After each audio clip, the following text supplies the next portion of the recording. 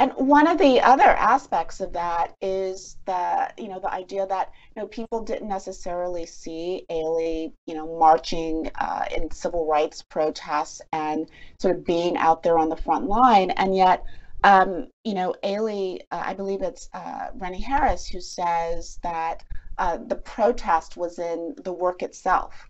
The big statements were in the work itself.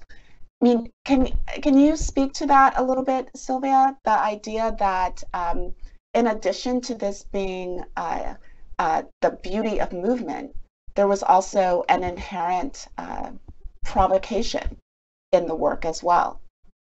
Absolutely. I mean, he was very specific about his African American heritage, and he was very, very affected by social issues and injustices.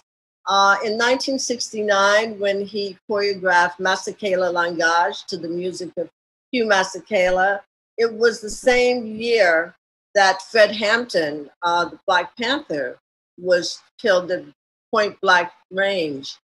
And that gave Alvin even more fuel, more fodder to do this work. He said, this could be in South Africa, this could be in South Chicago, it could be in Watts. So the atmosphere was very, very, very smoky and very, very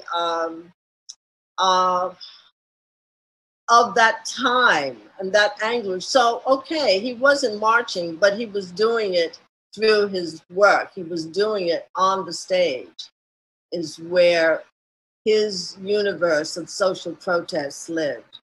I would say the same for certain other ballets that he did, but Masekela is the one that stands out in my mind. It's very riveting, and to this day, it speaks to us.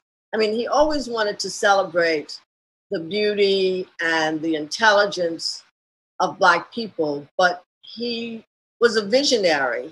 He believed in a world that spoke to many people and how they would see themselves in his ballets.